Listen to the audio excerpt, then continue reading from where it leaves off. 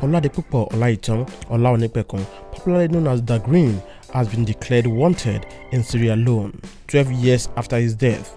It's part of the allegation leveled against him.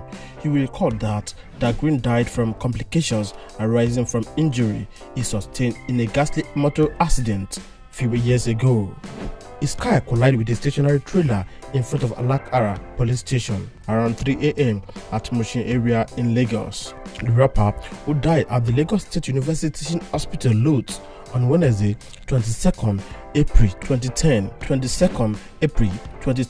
at the age of 26, and was buried on Friday, 30th of April at the Ebony Millennium Private Vault at a cemetery, Ogun State. However, a surprising Sierra Leone seems to be playing out in Sierra Leone following a photo of those who was allegedly participated in a violent protest which the police in the country released.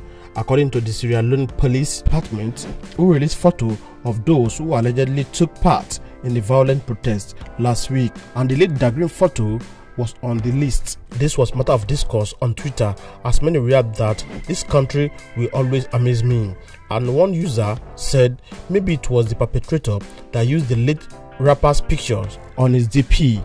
Meanwhile, Nigerians are calling on the police department of Sierra Leone to carry out proper investigation on the matter, while adding that our own Dagrin is dead and he was a Nigerian. He was once a rapper and an entertainer in Nigeria and not a criminal.